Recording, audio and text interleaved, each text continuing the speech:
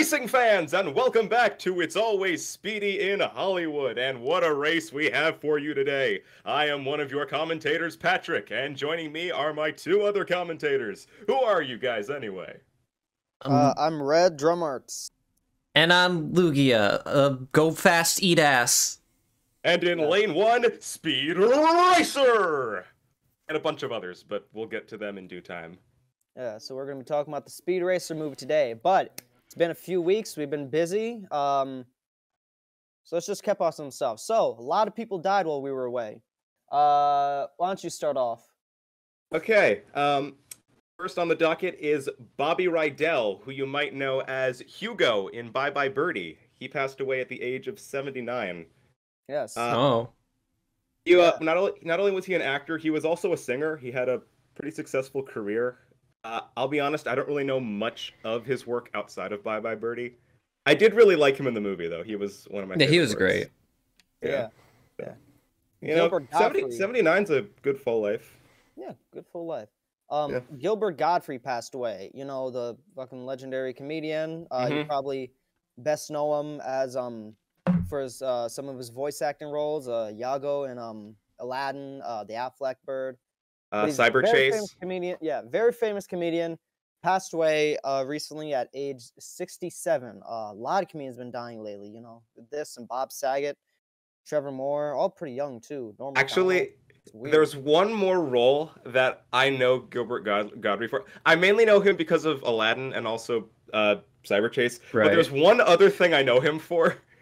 What? It's a video called "Be Cool About Fire Safety." Have you guys ever seen that? No. Yeah. Oh my god, it is one of the most 90s things I've ever seen. It's an educational video teaching kids about fire safety, but in it Gilbert Godfrey plays a fire alarm. It's like a 2-minute cameo. I remember this video. I don't think I've seen it. It's like after I heard he passed away, I went back and rewatched it. It is so cheesy. Also, did you guys know that he did cameo? What? Yes, I did. Yeah.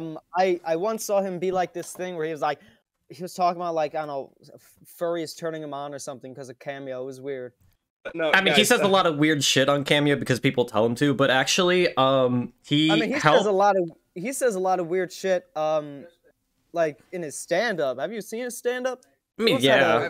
I've heard a bit of his stand-up, yes. We've talked about his Bob Saget bit, right? Yeah. But, actually, a group of friends of mine helped somebody get him on Cameo and say, like, a very positive message, I guess. I mean, he called him Pog. He said, hey, this letter says that you have to be yourself. Don't be yourself. I don't even want to be you. Just do what you want. Or something like that. I mean, it actually got him out of depression, which was interesting. But no, guys, to go back to Be Cool About Fire Safety for one hot second, this thing is ridiculous because not only is Gilbert Godfrey here lending his voice to a smoke detector, but Lindsay Lohan, childhood Lindsay Lohan is here, and there's also original music by Little Richard. What is this thing? When was this video? This was like late 90s. I mean, it worked. I mean, I remember watching it a few times as a kid, and I know what to do if I'm ever in a fire, but now you know what to do. Okay. Yeah, but I had this on VHS when I was a kid, but like looking back, it's the most ridiculous thing. It's like a 90s time capsule. Anyway, it looks like his final role was in Smiling Friends, actually. Really? Yeah. Huh. You know who he played? Who? God. Really? He played God. They got Gilbert Godfrey You know what? to play God. I can't think of a more perfect last role for him. Yeah. Rest in peace, you legend. Yeah. Anyway, Neil Adams, who is a very prolific comic book artist for both DC and Marvel, passed away. He's probably best known for creating Ra's al Ghul, who's the Batman villain. You may know him. Liam Neeson played him in Batman Begins. There's also Man-Bat, and he created Jon Stewart, the Green Lantern. You may remember that character from the Justice League cartoon that aired when we were kids. Wait, Jon Stewart's a character in Green Lantern? Not the news reporter. I know, because that I know, obviously not, but that's that's funny. That Yeah, no. same name. John Stewart he was actually, I believe, the first Black Green Lantern, so that was really, Ah, yeah. all right. Ra's al Ghul is also a person of color, so he really helped with the race relations, I guess. So But now, yeah, from this point on, I must specify which John Stewart I'm talking about. yeah. But yeah, he passed away at the age of 80, so good life there. A lot of tributes thrown to him. He also did some movie posters. Have you ever seen that movie, Phantom of the Paradise? That's the No. first I've heard of that one. It's Brian De Palma basically adapted Phantom of the Opera, but as a rock opera. Yeah, it's probably best known nowadays as being one of the inspirations for Berserk. That sounds insane, but the mask that the Phantom wears is basically Griffith's mask in Berserk. But anyway, this guy drew the poster for that, so cool, nice. I learned that because Guillermo del Toro tweeted that out. Anyway, that's it for the obituaries. Let's talk about some new projects in the works. So, Patrick, you saw the movie Your Name, right? Yeah, we saw it together actually. Yes, I know we did. Actually, it was really funny is that I'm probably the biggest anime fan of all of us, but I went into that movie completely blind. It was your idea. Yeah, because I just walked in and I didn't even look up the plot synopsis. I was like, sure, why not? So I just went in, had no idea what the movie was about. I've been meaning to rewatch it, but I haven't seen it since I first saw it. Well, here's the funny thing. Makoto Shinkai, the director, has been criticized a lot because he's made a lot of movies, but almost all of them are basically the same. Your Name's the most popular just because it's like the best version of that story, I guess. But What else has he made? I might be familiar. Weathering with You, 5 centimeters per second or whatever. I've seen a few of his stuff. Okay, those names don't ring a bell. Never mind. Yeah, he basically does like these romance movies with like about like star-crossed lovers with like a bit of supernatural element to it. But anyway, he's making a new movie that's going to be coming out soon. I think might be about COVID. Who knows? It's called Suzumi. Let me look up the English title because I cannot pronounce. Suzumi's Locking Up, which is coming out this November. So I guess look forward to that if you're a fan of Makoto Shinkai. It's about a 17-year-old girl who lives in Quiet Town in a rural area in Japan. Yeah, wow, doesn't that sound familiar? That's exactly how Your Name opened. The story begins with Suzumi meets a young man looking for a door. Two travel together and find a door in an abandoned house. Yeah, it basically feels like very similar to Your Name. So, anyway, Lugia, you saw Uncut Gems, right? Yes, I did. Did you like it? I loved it. Honestly, I think that's the best Adam Sandler movie out there. I mean, he wasn't in a directing role for that one, but I'm just saying a movie with Adam Sandler in it. I don't think Adam Sandler's ever directed a movie. Yeah, he's never directed. He's produced some, but he's produced, but he's not directed. But anyway, the directors of Uncut Gems, they are making a new movie. They're called the Safdie Brothers, by the way. Safdie Brothers. If you haven't seen Uncut Gems, highly recommend it. But also check out their previous movie, Good Time, which starred Robert Pattinson. That's sort of what got his career to sort of be revitalized. But yeah, anyway, they're making a new movie, so look forward to that. No idea when it's coming out. Do we have a synopsis, or we just know that they're making a movie and that's it? Apparently, they're making a remake of 48 Hours, but that's a separate project. The new project they're announcing is apparently they are re-teaming up with Adam Sandler. So Adam Sandler is making another movie with the Safdies. So you're probably gonna love that, Lugia. All right, let's talk Gems 2. Anyway, Electric Boogaloo. Recut Gems. Anyway, but no, let's talk about Netflix. Yeah, speaking of new movies. So, yes, we're going to talk about Netflix for a little bit. And we got good news and we got bad news. But let's start positive with the good news. They're all animation news, by the way. Yeah. So, guys, remember around this time last year, Blue Sky Studios closed down? Yes. Yep. Yeah, because Disney was hit hard financially with the pandemic. They figured it was, from a financial standpoint, they closed down Blue Sky because they didn't need another animation studio. Business stuff. Because Blue Sky Studios shut down, their upcoming film, Nimona, was canceled. But Netflix has recently come in to dig that project out of the grave. Nemona's back on track, set to be released next year.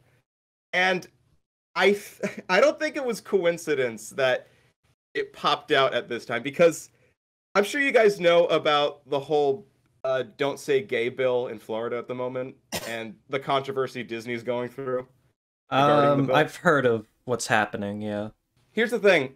Around, like, a few days before the project was Nimona was announced to be revived, some former Blue Sky Studios staff revealed that Disney was not happy with how the movie was coming out, because Nimona is very heavy with LGBTQ themes, and there's a same-sex kiss in the movie apparently, and they were not happy about that. So I think because of that, Netflix was like, okay, we're gonna salvage this. We're gonna bring what the people want. But unfortunately, Netflix also does not want to do what the people want, because they are basically completely overhauling their animation department. So Phil Rinda, the creative director for the animation thing, he's basically been fired along with a lot of his staff, and a bunch of several of the anime projects have been canceled. Jeff Smith's the adaptation of Bone, the TV show, that got canceled. Jeff Smith actually made a little comic about it where he was like, I saw. He was just really disappointed because it was a Peanuts tribute where, you know, he's gonna Bone's gonna kick the football, and every time the football represents a studio wanting to make Bone into something. Yeah, because there was like movies, a bunch of movie adaptations, and then this TV show, and it was like, I feel bad. maybe this time. I feel bad because Bone would make an amazing anything in animation. Yeah, but just remember this, Jeff Smith. Even though the movie studios don't got you, the gamers got you. The Bone video game that actually got made. Wait, really? You don't notice? Fucking Telltale. Oh, okay. Yeah, it's a point and click adventure game. It's got a similar vibe to the Sam Max games. Yeah. Anyway, a couple other applications got canceled. Roald Dahl, you know, the legendary author of Fantastic Mr. Fox, Charlie and the Chocolate Factory. We've talked about him on the show before. Mm-hmm. His book, The Twits, was getting adapted, and now it's not. Also, Lauren Faust, best known for Powerpuff Girls and My Little Pony and DC Superhero Girls, she was going to have a show called Toil and Trouble. That also got canceled. And a bunch of the creators and animators, they've left Netflix and are going to, you know, Cartoon Network, Disney, Nick, or Apple TV and Amazon. Elizabeth Ito, who created City of Ghosts, for example, is now working at Apple. If you haven't seen City of Ghosts, recommend it. It's kind of like that. She's the one that made that pilot, like Welcome to Me or whatever, that Cartoon Network pilot. Any of you guys see that one? No. I have not, no. Here, let me check. Usually on the topic of Netflix, aren't they putting commercials in now? Yeah. It's Welcome to My Life. That's what I meant. They are? They're doing commercials now? Yeah. Yeah. Is it just like commercials where they're like owns originals and stuff? I don't know. Because I think I've seen one or two of those. But I do know that their stocks pretty much crashed. Yeah, so... Yeah. Reviving Nimona, that was the high point, and then after that it just went down. But I want to talk about Nimona for a second. The fact that it was revived, this actually makes me very happy. Yeah, no, it's cool. Yeah. And also, it makes sense that Netflix would do it because the person that wrote the Nimona comic, she's the showrunner for the very popular Netflix show She-Ra and the Princess of Power. Huh. So I guess they were like, yeah, might as well, like,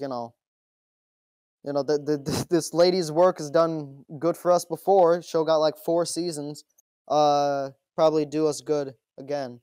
But this leads into a question that I actually want to ask you guys. If you could revive any canceled animated project, what would it be? Me and My Shadow, without a doubt. I need to think about that one.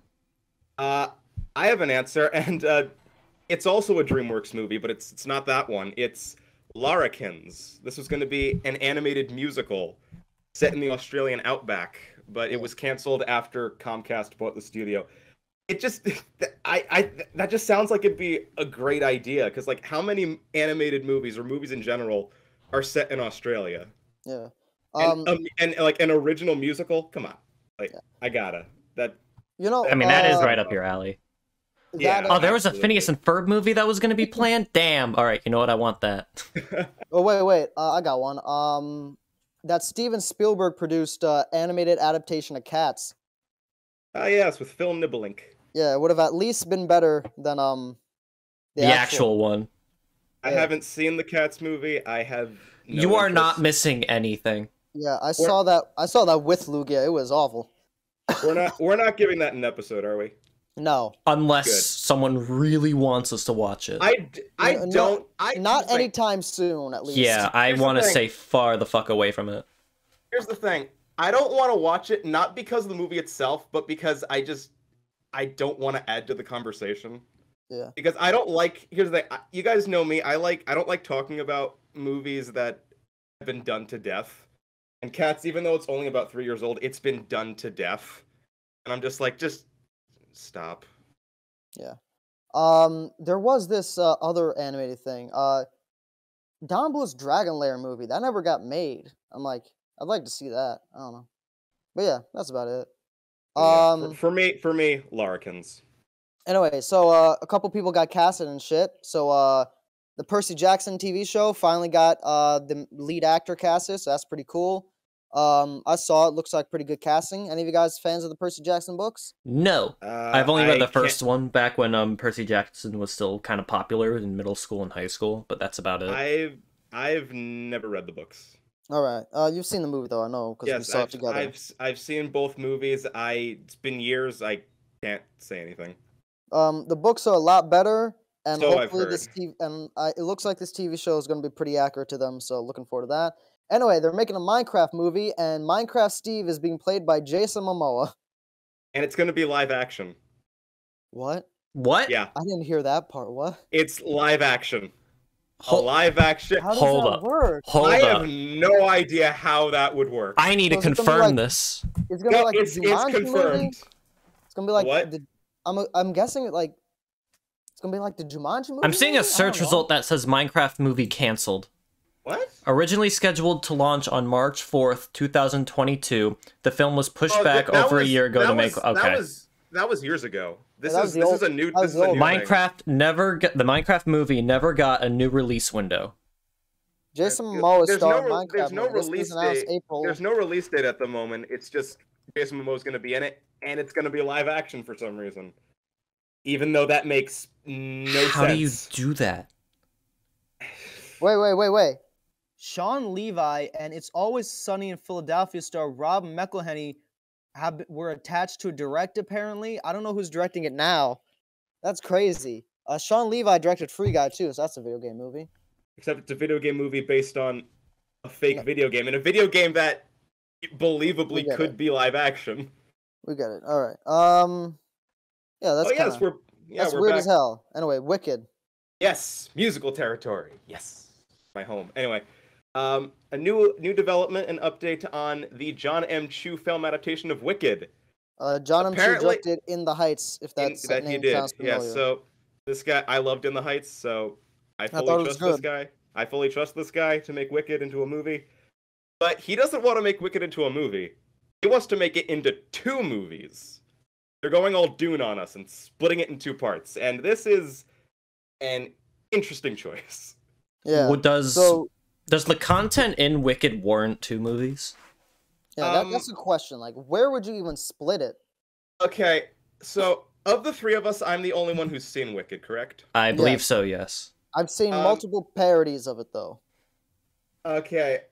Before I actually go further, let me just clarify. I saw Wicked like 10 years ago, well before I became like a musical theater nerd. So I'll be honest, I don't remember a whole lot about it. I have listened to the cast recording several times though. I Good haven't stuff. seen Wicked, but I saw Oz the Great and Powerful, and that's like kind of similar. That's about Oz. This is about the witches. Yes, but the witch So, is sympathetic no. in Oz the Great. Nah, no, I'm kidding. Anyway, here's the thing. the only way I really see this working is I do know a good portion of Wicked is dedicated to them when they're younger-ish. Oh, So maybe the like first movie is going to be like that, and the like second movie is going to be them when their friendship has a falling out. Oh, so like the It movies. Remember Could It? be. Because It Part But- 1 was about them as a kid, and then It Part 2 was about them as adults. I looked into this more though. Apparently, the reason they're making it into 2 movies is because they don't want to cut anything. Yeah, and the play's like, what, 3 hours long? 2.5 hours. I guess because But you can Wicked's fit weird that for- into one 2.5 movie. can fit in That- one movie. That's what I originally thought because Les Mis is based on a huge ass book. They That did cut out a lot, though. that of they the condensed movie. into I know, but they condensed it into a 2.5 hour musical that was made into a 2.5 hour movie. Listen, every Bollywood musical is like 3 hours long. You can make a 3 hour long musical. The only reason I figure is because, family movie. I guess parents don't want to take their kids to a 2.5 hour movie. I guess. I don't know. That's Maybe. the only thing I could figure. But yeah, Wicked's gonna be it's. I don't know. Wicked is has a huge fan base, so I guess they want to make sure they do it right. And I guess in order to do it right, they gotta Disney split has it in 2. Disney has been trying to get the rights to Wicked for so fucking long. It's like the one thing they can never get. This is being made by Universal. Yeah, I know. I'm just pointing out that that Wicked is so big that the biggest company in the world has been trying to get it forever, and they haven't been able to because other people realize just how valuable the property is. Anyway, but yeah, Wicked Part 1 releases December 2024 and Part 2 December 2025. So we got quite a bit of time. Yeah. Anyway, kids, just remember there are only 3 things that Disney will never be able to own: Bugs Bunny, Spider-Man, and Wicked. So anyway, let's go to our obligatory Sonic news because we always talk about Sonic. This is the movie podcast plus Sonic the Hedgehog. We really got to do the Sonic movie at some point. It's only a matter of time. I wanted us to talk about the Sonic 2 movie in this episode because 1, speed, and 2, James Marsden's character is Tom Wachowski. And Speed Racer was made by the Wachowski. It was perfect. We were so close. We're so close. But finals and end of the semester. Yeah. It's just a case of unfortunate timing. Yeah. We'll probably give Sonic 2 its own episode anyway. We'll do a double feature with the Sonic movie and Hop. Sega's teamed up with Roblox. I know that sounds insane, but Sega has teamed up with Roblox to make an official Sonic game in the game. And it's going to be done by fans, much like Sonic Mania. So that's kind of cool. Basically, they're letting fans make an official Sonic game, and this time it's going to be 3D. So who knows? Imagine it's better than Sonic Rangers. That'd be kind of hilarious. But yeah. Isn't it Sonic Frontiers? It's Frontiers now. Yeah. Oh, Sonic Frontiers. My bad. Sorry. I do like the name Rangers though. Yeah. So that's gonna be pretty cool. Sonic Mania was probably one of my favorite Sonic games ever. Just not much to say there. It's cool that fans are going to do more work for the company. Anyway, any of you guys pay attention to Coachella this year? No. Nope. I didn't even know what a Coachella was. All right. Well, basically, it's this big ass music festival. But anyway, Danny Elfman showed up at Coachella this year, and he did the usual Oingo Boingo classics at one point. But he was actually the most talked about act at Coachella, which surprised me because he's not like some young new artist. He's a pretty old fella. But then I found out why, and that's because in between playing Oingo Boingo songs, he was like, you know what? I'm gonna make sure these children know who I am. And he started flexing, and they started playing all the theme songs he's made for movies and shit. Just to so everyone knows that I created your childhood. So he started playing, the Batman theme. Did he play Nightmare Before Christmas at all? I believe he did. You gotta do Nightmare Before Christmas. Come on. Yeah. Danny Elfman, Coachella. Actually, let me look up everything. I believe he played the Spider-Man theme at one point, but he played the Simpson theme. That was crazy. I forgot about that. Yes. Yeah. He did. It's insane. It's going from like the Simpsons thing to the Batman theme. Like the crowd was going crazy. Like that was just really, really cool to see. It's like it's nice that he's being appreciated. Also, Danny Elfman, he was fucking fit for his age. Like the dude had his shirt off. He had like fucking like muscles and shit. It's like goddamn. Dude's like 60 and he's still in good shape. So good job there. So guys, we've been away from this podcast so long. We finally have footage of Avatar 2. It actually happened. We actually get to see Avatar 2 in motion. For a brief period. And I'm gonna be honest. Yeah. I'm gonna be honest. I haven't actually seen the teaser. That's just funny to me that we actually finally get to see Avatar 2. After how long? Like 10 years? About 12. About 12 years. And apparently it's called Avatar: The Way of the Water. Yeah, actually, they've revealed the title for all the Avatar sequels, and they are very funny. Let me pull it up. So Avatar 2 is being called The Way of the Water. Avatar 3 is called The Tulkun Rider. What? Yes. The Tulkun Rider. There's also Avatar: The Seed Bearer, which to me just sounds incredibly inappropriate because that means that's a womb. But whatever. Then we got Avatar: The Quest for Iowa. Iowa. Iowa? Iowa. Yes, Iowa. Going to the state of Iowa. No, it's spelled it's spelled EYWA. So there's like Iowa. what, 6 Avatar sequels planned? Yeah, there's gonna be they don't come up with a new movie in 12 years, and now we have like 6 fucking sequels. We're gonna have 5 movies in total. So yeah. Jesus. And it looks like it's gonna be like every year, every 2 years. So like the Star Wars thing. Yeah, I can't wait till we're in our 30s and Avatar 5 and Avatar 6, Glup Shitto's Return comes out. This is gonna be like if they make a Back to the Future 4, they need to go to like the future, and instead of Jaws 25, it's Avatar. It's Avatar 3, not even like Jaws 25. Avatar 3. You're like, god damn. Oh, it that still would be hasn't great. come out. That would be great. Oh my god. Yeah. Okay. But I don't know. I saw the footage. It looks interesting. Got some nice water. I feel like the fucking guy in Nintendo Miiverse Wii U, where I'm just like, that's some well animated water. But yeah, that's all I gotta say. Anyway, let's talk about some modern movies. Let's first talk about Turning Red. Yes. So, have you guys heard why Turning Red was trending for the past few weeks on Twitter? Can I please talk about this one? I want to explain it to Lugia. You sure? You sure? Because yeah, this one's kind of going over my head. I am very enthusiastic about this. You know what? Fine. Go ahead. Okay. So, me and Red have seen Turning Red. You haven't, right? I have not. No. Okay. All right. Full disclosure. I'm going to recommend that one day for an episode. Yeah. Just because. All right, I'm prepared. That'd be an interesting discussion. So Turning Red takes place in 2002.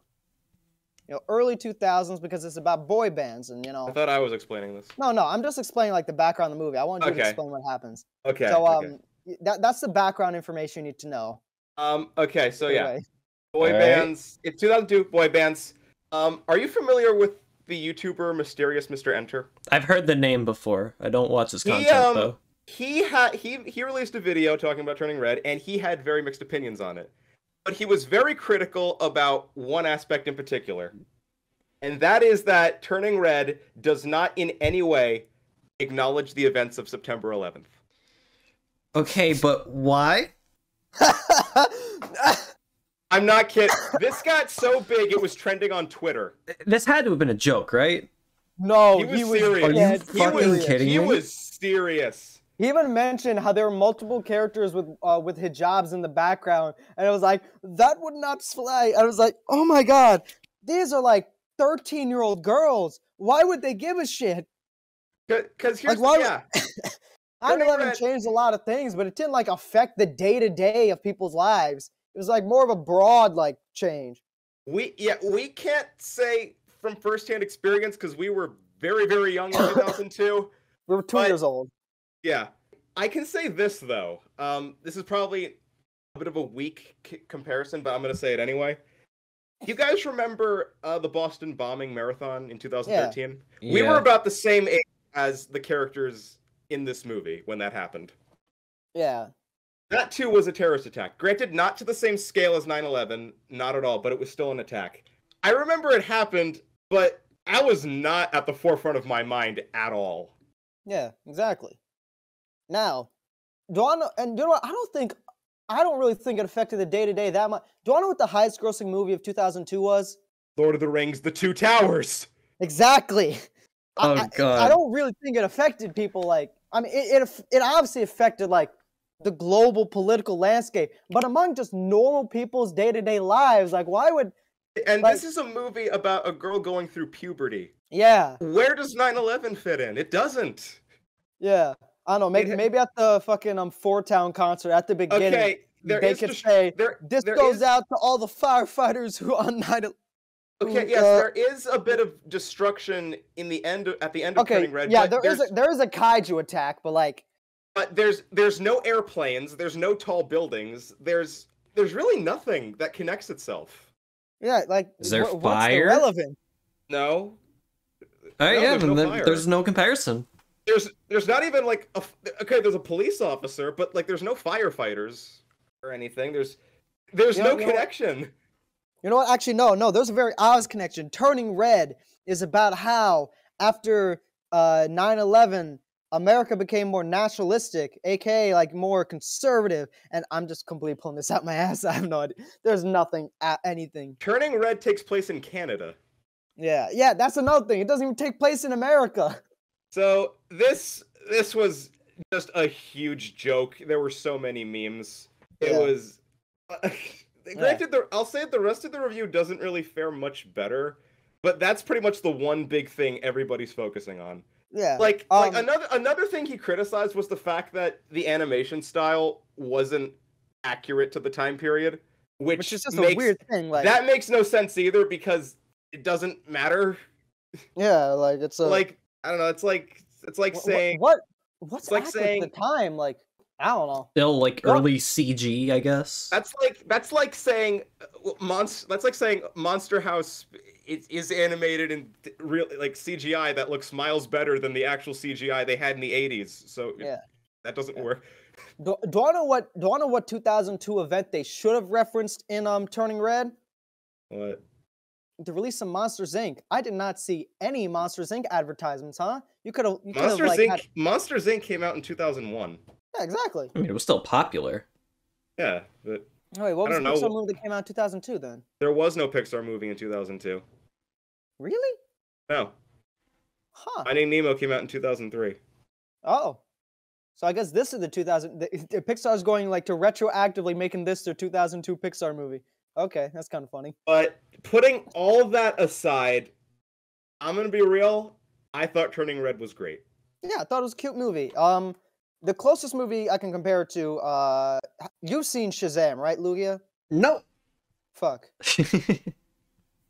All right. Well, it's a cute little movie. It's basically, you follow like a group of friends, and I think the friends are very likable. Feels like a realistic sort of group of tween friends. And she gets powers, and instead of using it, to become like a superhero or anything like that, they use it to scam money.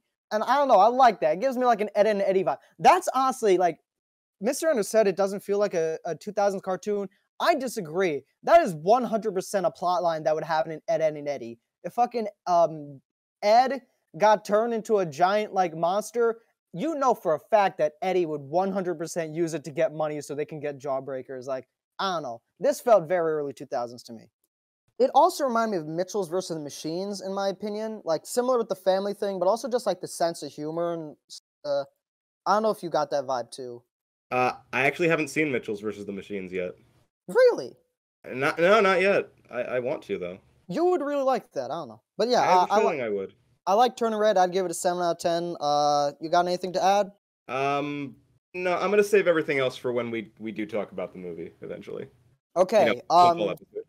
All right, so I'm just going to briefly just talk about some other movies that came out. Michael Bay's new action movie, Ambulance, came out. And I'm going to be honest, this might be Michael Bay's best action movie. If you're not a fan of Michael Bay, I would still recommend this. I think that this movie has some of his best strengths of his director, and doesn't have a lot of the weaknesses you usually associate with Michael Bay movie.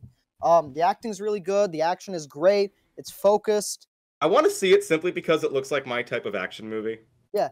A friend of mine actually clued me in on some of the production of that movie. Yeah. They used a drone for no, some of the action drone scenes. shots are so good. This is like the first time. And those were like, all done in one take. Yeah, they only had one chance to do all those shots, and if they fucked it up, they couldn't use the footage.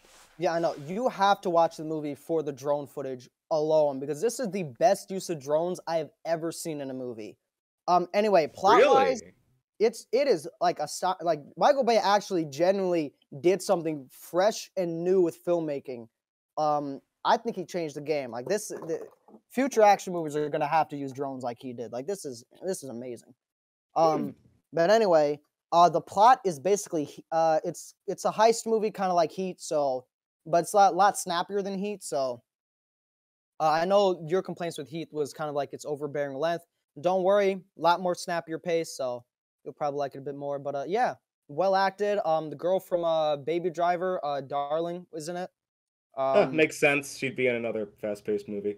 Yeah, and Jake Gyllenhaal does a good job. Yeah, I like it. Also saw the horror movie X. I wanted to see that, but it left theaters. XCOM gave it to you. Well, here's the thing: it's on digital now. I know, but yeah. Anyway, theaters, come on, you gotta support whatever. Yeah. Oh, by the way, Ambulance, 8 out of 10. Second best movie of the year so far, right after Batman. Anyway, X. I thought it was okay. I expected it to be a bit more grindhouse schlocky, like say like an Evil Dead movie or Texas Chainsaw Massacre, or like what's that movie called? Any of Tarantino's grindhouse movies. It wasn't. It felt a lot more like a typical A24 horror movie, and that's not bad, but it's just like, oh, okay. So like it's all right. I just thought it was okay. It's not a bad movie, but I give it like a 6 out of 10. And yeah, that's it. And the only other thing I saw was Abbott Elementary, which is a pretty solid sitcom, mockumentary sitcom. If you like, The Office and Parks and Rec, I'd recommend it. Takes place in school. I can offer a contribution saying I saw The Bad Guys. Oh, what? Tell us about it. Okay, I'll say this. The animation was stellar. Great cel-shaded look, really cool. Characters were very likable, but I think where the movie fell short for me was definitely the story. It was very predictable, and there's a twist villain that I saw a mile away, and at that point, after they revealed the twist villain, the movie kind of dipped for me. I still enjoyed it, but the story kind of lost me. And the humor, I'd say, is more of a mixed bag. Some jokes were really funny, other jokes kind of fell. Overall, I enjoyed myself, but I wouldn't call it amazing. I'd say it's like a 6 out of 10. I still liked it, though. I still liked it. Yeah, one of my friends saw it, and he said that it felt like a Lupin the Third movie. If any of you yeah, the animation style definitely felt Lupin the Third. Actually, I was reminded of a few movies when watching this. The opening reminded me of Pulp Fiction, and that makes sense. Yeah, and the wolf character reminded me of Nick from Zootopia. Yeah, I figured. Like not just because like Sly Fox, Sneaky Wolf, whatever, but even like his background and development were kind of similar. Yeah. Like he figures, I'm a wolf. Everybody fears me. Why should I bother being anything other than that? Yeah. But I enjoyed it. I'd say if you want to check it out, definitely go for it. But lower your expectations a bit. Yeah. Listen, they never made the Sly Cooper movie, so this is probably the best bet you're gonna get. But yeah. Yeah, probably. Yeah, that got canceled a while ago. Yeah. Oh, anyway, just one more quick thing. The creator of Chainsaw Man released a new manga, a little like 1-volume short story. Highly recommend. It's called Goodbye Eri. It's about like filmmaking and stuff.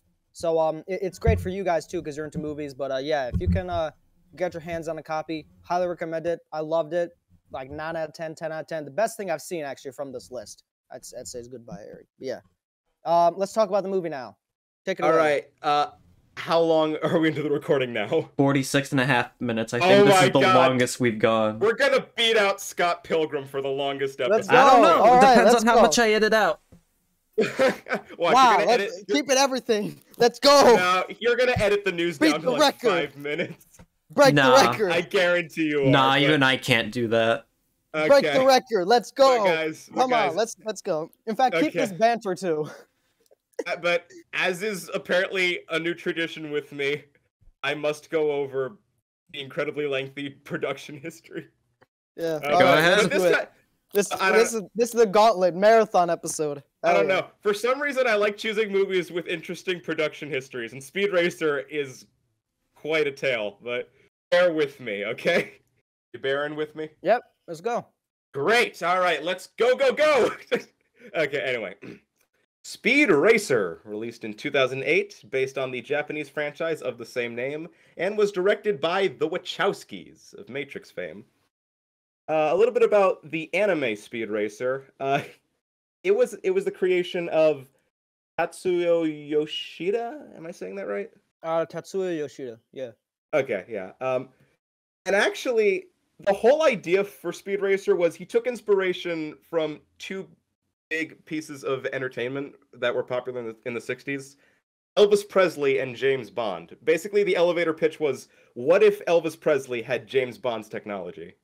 I did not know that. I think that's cool. And he also drove cars. Like, hell yeah. Yeah. And though we know it here in the West as Speed Racer, its original name is Mach Go Go Go. And it was one of the first major anime to release in the US. Yeah, my dad actually grew up with it, and that's As did my dad. I think my dad did too. Yeah, and he showed me the cartoon growing up. So when the movie came out, I was actually really excited because I was like familiar with it.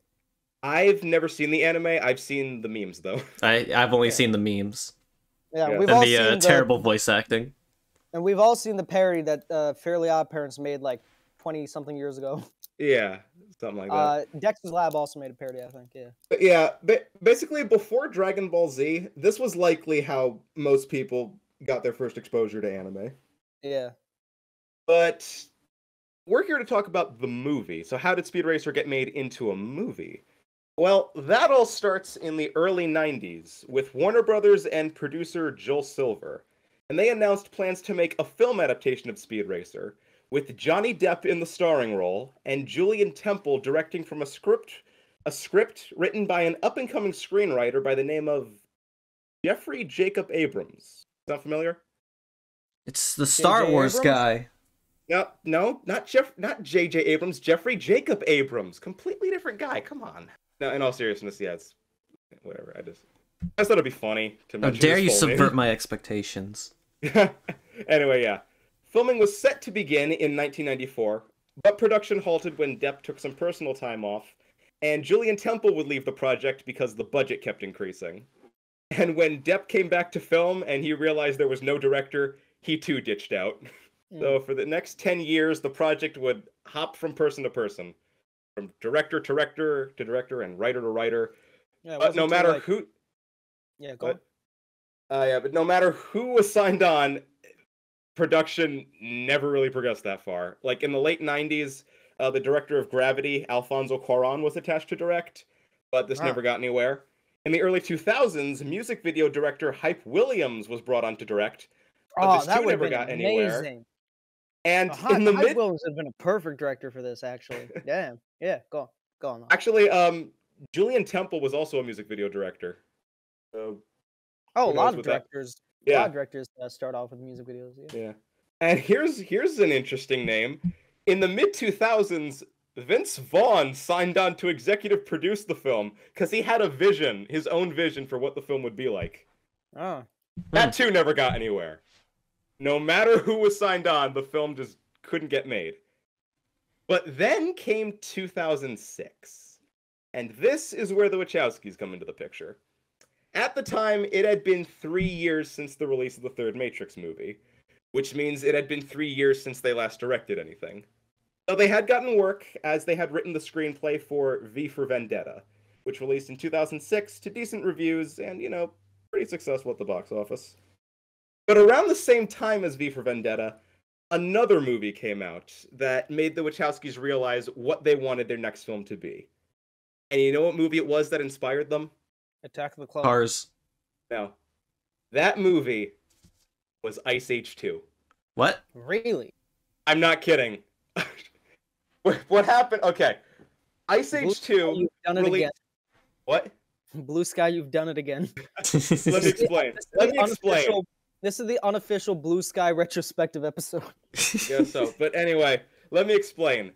Ice Age 2 released a few weeks after V for Vendetta, and on its opening weekend, it made 70 million, which was about as much as V for Vendetta made in North America by the end of its run, in total. And the success of Ice Age 2 made the Wachowskis realize the appeal that family films had and the revenue they brought in. So they decided they wanted their next movie to be a family movie. And after meeting with Joel Silver and hearing that he had spent years trying to get a Speed Racer movie made, they're like, you know what? Let's love do this that. anime thing. Yeah. They're huge. They were huge fans of the anime. Yeah, So, yeah. and I mean, you can tell by it makes sense. Matrix.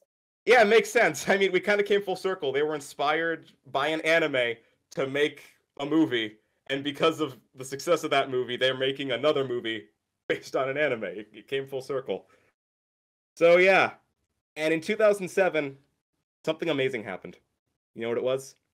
It got filmed? Yes! The movie was finally actually getting filmed. More than a decade of stalling, the movie was getting off the starting line.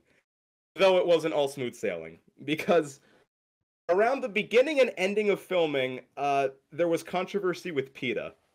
At the start, Warner Brothers was continuously contacted by them with the request that they use animatronic chimpanzees instead of real ones. Because one of the chimps bit one of the actors. But even with that, production went along. But then around the end of filming, a trainer hit one of the chimps. And wouldn't you know it, the day that happened was also the day a representative from the AHA was visiting production. And because of that, the film was given PETA's unacceptable rating. But a movie was being made nonetheless, so I'd say that as still pretty good. The show must go on, I guess. Yeah. PETA does not approve of Speed Racer. Holy shit. I never thought the two would correlate in any way, but here we are. So now that a movie was actually being made, Warner Brothers signed on several brands to promote with merchandise and such, including McDonald's, Lego, Mattel, Target, General Mills, and it's estimated that they spent around $80 million on marketing and tie-ins. Oh. And when Speed Racer released in May 2008, reviews were pretty negative, and it was a box office bomb, only grossing $94 million against a budget of $120 million. Ouch. And though Warner Brothers was optimistic they would make money from merchandise, the fact of the matter was the movie. But there are three main reasons as to why it bombed. First and most obviously, competition. It was released around the same time as Iron Man and Indiana Jones 4. Two of the most anticipated movies of 2008. Yeah.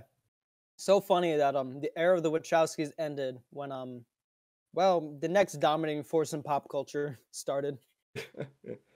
Yeah, though tragically, unfortunately, Speed Racer would start a streak where every film the Wachowskis have made since have been commercial flops. But it also started a streak where almost all of them got a big cult following. We'll get to that. But yeah, one of the main reasons why it flopped was competition. Two was actually the marketing. Parents were confused as to what the target audience was because, it advertises as a bright and colorful family racing movie. And then it says, from the creators of the Matrix trilogy. And that sends mixed signals because it's like if the advertising for Holes said, from the director of The Fugitive. No, see, that thing didn't confuse me because, The Matrix was about as inappropriate as Terminator, and, 2 years later, Avatar came out. That was, a family movie, so, I don't know.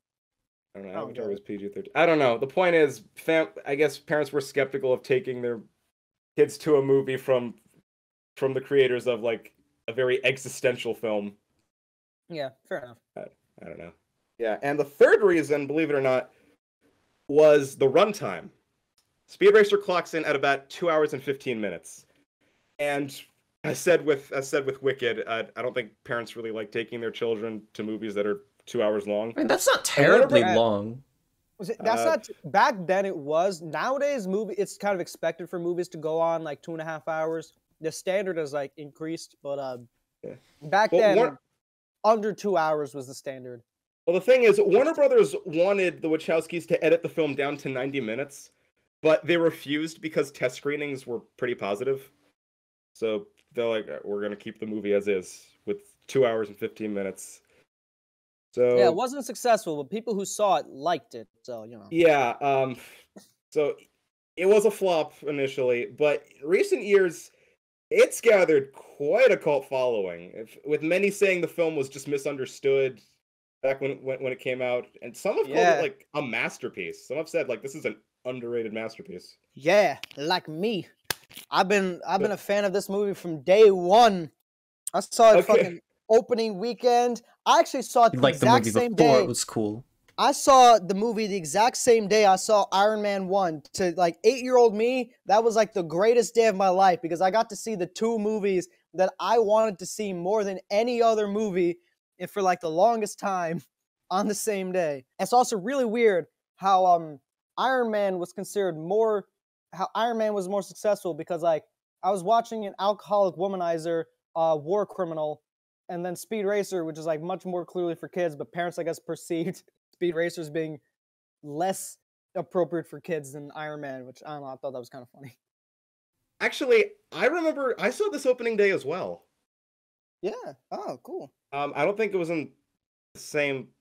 I don't think it was in the same screening though. I don't remember. That was back in 2008. I either went to the AMC by Chuck E. Cheese or I just went to the Clearview bow tie thing that we usually have. I'm pretty sure I saw this movie at home. I have this movie on DVD, but I have not seen it in years. Actually, I don't think I've seen this movie in full since I first saw it back in theaters. Actually, clips. I've rewatched this movie. Like last year, I actually think I rewatched it. So yeah, it's kind of. But yeah, this. What? No, I rewatched this like a week before my birthday, 2020. I saw it. I remember like there was a point around this movie came out. This was supposed to be the start of like a franchise revival because not only was there the movie, but there was also a new TV show on Nickelodeon. There was merchandise out the wazoo. Yeah. I even remember I went to a car show in New York City around the time the movie came out, and they had like a whole section dedicated to Speed Racer with a Mach 5 and everything. Yeah. This movie was like supposed to be like a huge deal, but unfortunate timing and everything. It didn't really pan out. And that's how you kill an icon. Anyway, before we talk about the movie, there's just one more thing I want to talk about. This is one of the first movies to be fully shot in digital. Before the 2010s, most people are still filming on film. But the Wachowskis, Robert Rodriguez, and George Lucas, they were some of the first filmmakers to adopt fully digital. So so the Star Wars episode 2 and 3, Spy Kids 1, 2, and 3, and these were like the first movies shot in digital, and I think it looks pretty good. The cinematographer of this movie actually was a cinematographer for the Star Wars prequels, so he got a lot of practice with working with digital, so it makes sense. Yeah. So should I give a plot synopsis so we can finally get into the nuts and bolts of this thing? Racing. Very funny. And cars. Yeah. And cars and stuff. Ratchet and Clank, big nuts and bolts. Okay. Sure. You mean Banjo-Kazooie nuts and bolts? Anyway, so brief plot synopsis of Speed Racer. So, Speed Racer comes from a family with a passion for automobile racing. After his brother, Rex Racer, tragically dies in a racing accident, Speed takes up his brother's career and manages to become a rising star. This catches the attention of Royalton Industries, a conglomerate whose owner, E.P. Arnold Royalton, wants Speed to represent his company. Speed refuses the offer, however, and from then, a lot of racing stuff. Yeah, it's basically just a classic racing movie. Just imagine all the races are the most insane shit you've ever seen in your life. Okay, Red, you and me have been doing a lot of rambling. I want Lugio to start us off, actually. So, yeah, Lugio, what do you think of Speed Racer? Where do I begin? I have never been confused about a movie in so long. Oh, do tell. Okay, well, disclaimer. It's been a couple weeks since I saw it, given, the hiatus, so my memory of this movie isn't really going to be as potent. Sharp. Yeah. But I remember a lot of bright colors, reminding me a lot of the live action Cat in the Hat movie, which still gives me PTSD. All right. To be fair, it looks a lot better. It than the Cat does. in the Hat It does, but it still gave me those vibes. No, it was saturated as hell. I remember more fight scenes than car scenes. I mean, what was that about? They get raided by ninjas at one point and they just fight the ninjas in a racing movie. You don't hire the directors of The Matrix and not expect some kick-ass kung fu. Okay, but it came out of nowhere? And it's never really addressed again. I love this movie, man. What else? What else? The cars, fucking gadgets. Remember that? Yeah. I mean, the race scenes were actually pretty cool. I'll give it that. Especially the desert race. I like that a lot. And the final one was pretty well done as well. But fuck. Overall? You know, I feel like there has been like a constant... Have you ever seen the anime movie Redline? No. No. Okay. This movie feels very similar to Redline, which is kind of funny because like that's an anime and this is like inspired by an anime, but it's like inspired by a completely different anime. But like you need to see Redline one of these days because like this might be more insane than Redline. Like I don't know. This movie is visually one of the wildest things I've ever seen in my life. Okay, so Red, you or me, which one of us is up next? Go ahead. Okay. I'll say this. This movie is a mess. Like I'll say, like the script is all over the place. It kind of lacks focus, but it's such a fun and it's such like a visually surreal, colorful, and fun ride that I enjoyed myself in the end. I don't know if I'm as positive as you are towards it, but I enjoyed myself. I mean, I know I sound like I'm crazy for this movie, but like I'd still give it like a 7 out of 10. There's definitely flaws. I just had like a lot of fun, and I thought like the general emotional arc was pretty strong. Like I don't know, that scene where like Speed is talking to Racer X and like they takes off his mask. I thought that was a good like emotional beat. That scene gets to me. Oh, by the way, spoiler alerts. Well, not really spoiler because it's really fucking obvious. Racer X and Rex Racer. Oh, there's a driver. There's a character in this movie called Racer X that helps Speed throughout the movie, but he's like a masked man. Because Rex is dead. Yeah. Anyway, Rex faked his death, and he is Racer X. That's really not too hard to predict. But Speed doesn't know that because Racer X went through some facial surgery just to make sure he looks completely different than how he was before. So Speed still doesn't know that Rex is alive, which I thought was interesting. Yeah, that wasn't a thing in the anime, by the way. I found it interesting. It actually, like, I don't even remember if, like, it's ever revealed to Speed that, like, Rex and Racer X are the same person. I'm going to need to look back at that. But, in the movie, no. I definitely think this was sort of like a bit of a catharsis just as a Speed Racer fan because the Wachowskis are like, nah, I want, like, Rex to fucking show his face to Speed because, like, that never really happened. That moment never happened in the anime. It was like, no, we need that moment for the movie. Something definitive. But yeah, I fucking love this movie as a kid. I had so many Speed Racer toys. Like I had the Mach 5, Mach 6, like all those little I had a few Speed Racer toys. I'll admit that. I think I had the Mach 5. Yeah. Yeah. Listen, if you want to make a movie that kids buy toys of, just make it about cars. Like I mean, that's why the Cars movies got so big. Easy merchandise. Don't I always found interesting? What? I feel like throughout like every few years, I feel like there's a big like sci-fi movie about cars that comes out, and it's like they're always financial disappointments, but they always got a cult following. Because we got Speed Racer, then like 2 years later we got Tron Legacy, which was a bit more successful. The Mad Max Fury Road, which was actually successful, but still like a little bit of a financial disappointment. But all of them became like these huge cult followings. Like, man, crazy time to be a car person. And then, the Fast and Furious movies really blew up and those became actually successful. Literally blew up. Yeah. I'm going to say that Speed Racer, this is what planted the seeds for Fast and Furious to take over the world. And also Mad Max Fury Road. Speed Racer Cruise, so Fast and Furious can go full throttle. Hey, Hey, this movie is also about family. It's all connected. God. Yep. Oh yeah, guys, they announced they announced Fast X. Yeah. That's just a random thing. Fast X. It's not Fast Racer 10, X your seatbelt, coincidence. but whatever. Yeah, I think it's called Fast X because it's the fastest. Get it?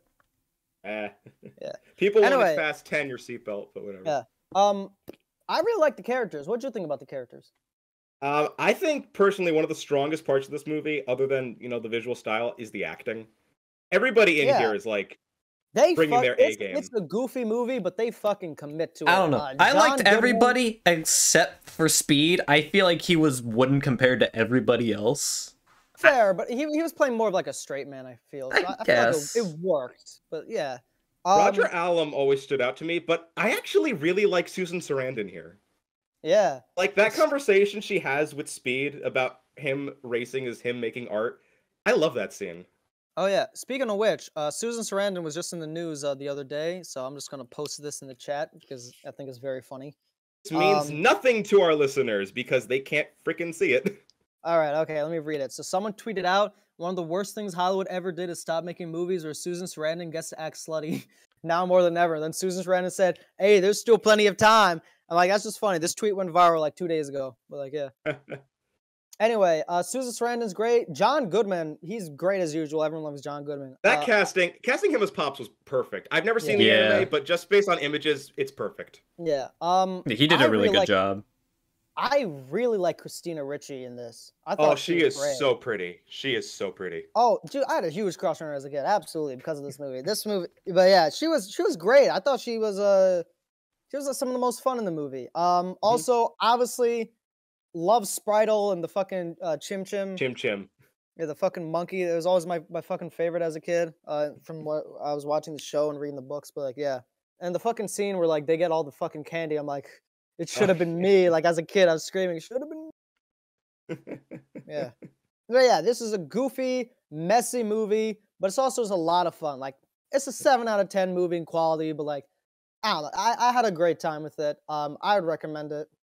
Well, could we talk about the overall style, like the visuals and everything? I do have one problem with the style. I mean, it is cool at first glance how they hide wipe transitions with characters going by and like saying something. That's fine. They overuse that so goddamn much. I'll admit that did get repetitive, yeah. Yeah.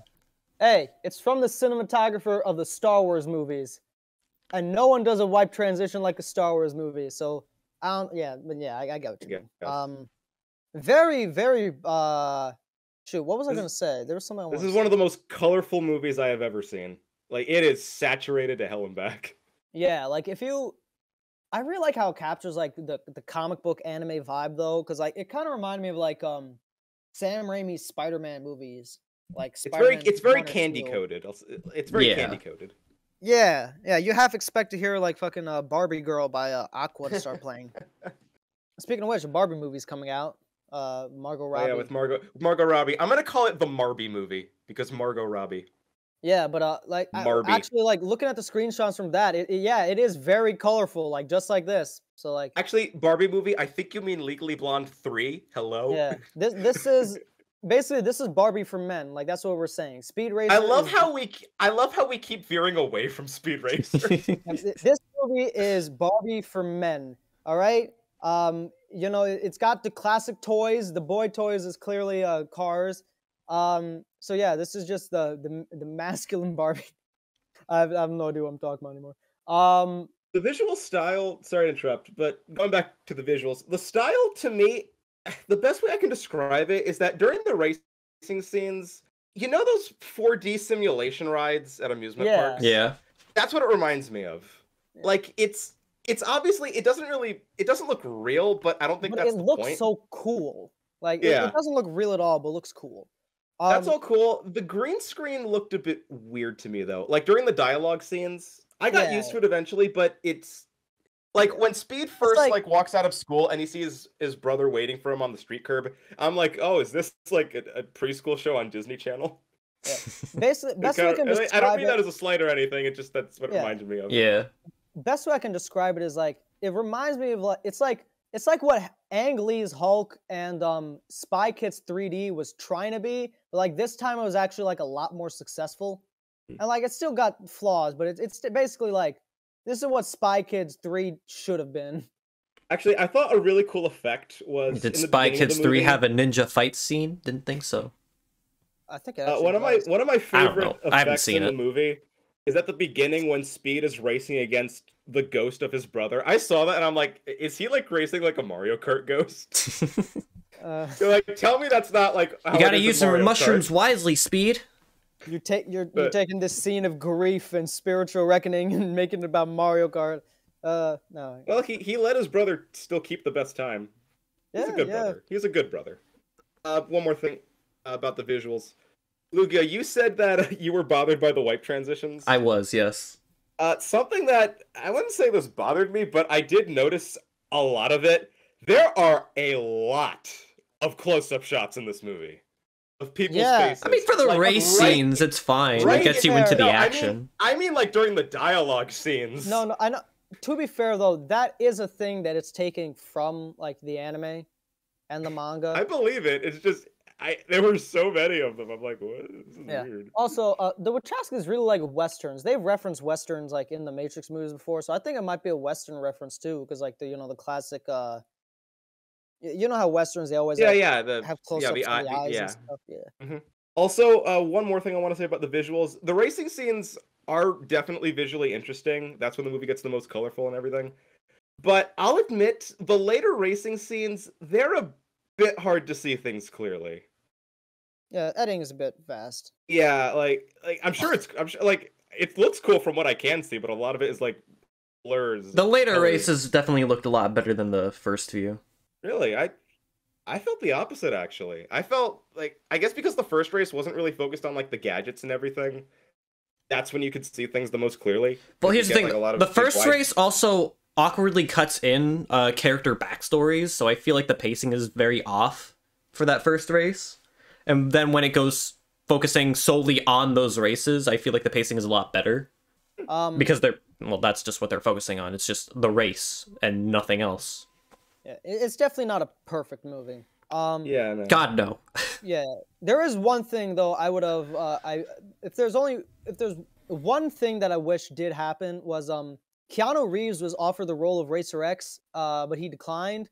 Man, imagine if Keanu said yes. Actually, I thought the actor for Racer X is pretty good, so I'm actually happy with that. But yeah, just funny. But yeah, let me see if I have anything else you guys want to add on. I know Sprite's your boy and all, but I feel like this movie would have been a little better for me personally if Speed was just an only child after Rex died. Fair, but I don't know. It's a kids movie, so I feel like it works for kids. But yeah. But he doesn't really have any plot significance. I mean, I get it. You gotta keep the kids entertained and all that, but he was more annoying than anything, and he didn't really serve a purpose. I remember when I was younger, I really liked the scene where he quickly changes the channel on the TV. That made me laugh. Oh yeah, I remember absolutely nothing from this movie after the first time I saw it. Everything, it's basically like just watching the movie for the first time again. It's been that long. Actually, I made a list of the things I did remember before watching this movie. Just to go down a little bit. Here are some of the keywords I remember from Speed Racer: pancakes, candy, piranhas, ninjas, guns, Rex blowing up Speed's go-kart, Topps monologuing to Speed about how he learned to enjoy eggs, and the Mach 5 driving so fast the tires start melting. That's everything I remembered before I watched the movie again. Oh, by the way, Lugia, one thing. You can cut Spritle, but you have to keep the funny monkey. Monkey. All right, fine, I'll give you that. If they ever make a live-action Mario Kart movie, though, they should just remake this, but with, like, the Mario characters. Luigi died tragically in a car accident. My brother Luigi. He comes back as Mr. L, but Mario doesn't know. Oh, yeah, Mr. L, shit, that's fucking perfect. Oh, the fucking Paper Mario character. Mario goes to Professor Egad and was like, why can't you bring him back as a ghost? He's like, But yeah, I liked it. 7 out of 10, solid time. If you like this movie, I'd recommend Red Line or Mad Max Fury Road. To me, a movie that came to mind was actually Scott Pilgrim, where it's like I a fun, kind of see colorful it, ride, yeah. but Yeah, it does that's suffer fair. from style over substance. Yeah, Yeah, like it's that's it's fair. a it's a mess. But I will say I do think the character relationships here are stronger than Scott Pilgrim. Really? I mean, At least Because it's you know, about I family. honestly kind of agree. I kind of agree, actually. yeah. Yeah. Yeah.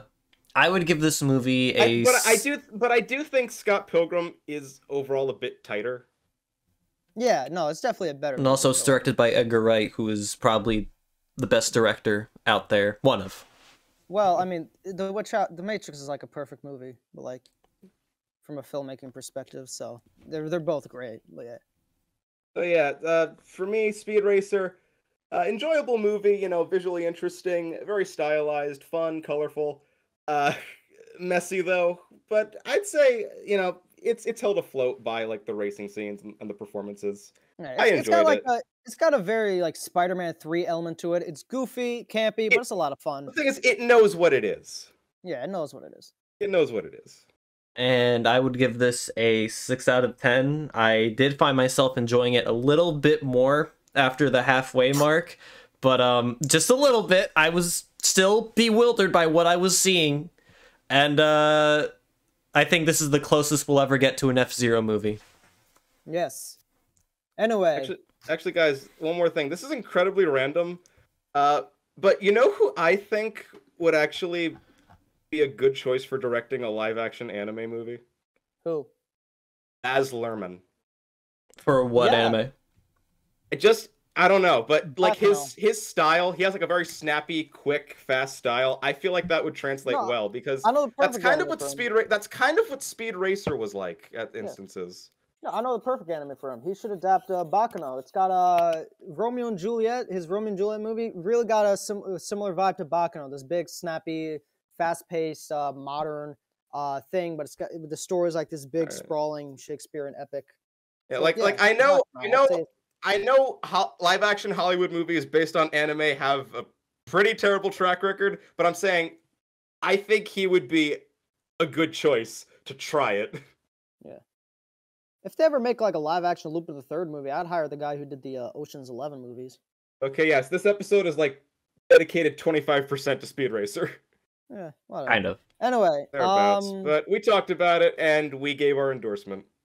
Anyway, next week, if you thought this movie was crazy and hard to follow, it is, but this movie is, it'll give it a run for its money. We're going back to the Cage Man this time, Nicolas Cage.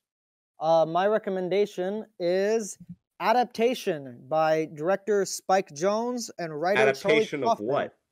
The movie's called Adaptation. It's called Adaptation. But an adaptation of what? It's an adaptation of this book called like the adaptation actually is an adaptation. That's like the thing. This is a very meta movie. Aha, so it is an adaptation. It is. It's an But of adaptation. what?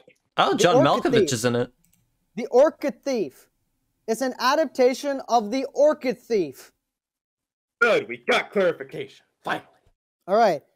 Yeah, so this is from the writer and director of this is the same duo that brought us Being John Malkovich, which explains why John Malkovich is in this movie. Is John Malkovich in this movie? Yeah, he is. No, he's not. Where? I see him on the cast list. Huh. He might have a cameo, maybe at the beginning, because the start of the movie we do see them filming Being John Malkovich. It's a very meta movie. It's about making a movie. So I guess this might remind you of like, I don't know. This is a very unique movie. I really like it. It's one of my favorites. Charlie Kaufman is, I think, one of the best writers in Hollywood. But yeah, next movie is Adaptation 2002 from the director Spike Jonze. Spike Jonze. Probably one of Nicolas Cage's best movies, like unironic best movie. You got anything to close us out? Go!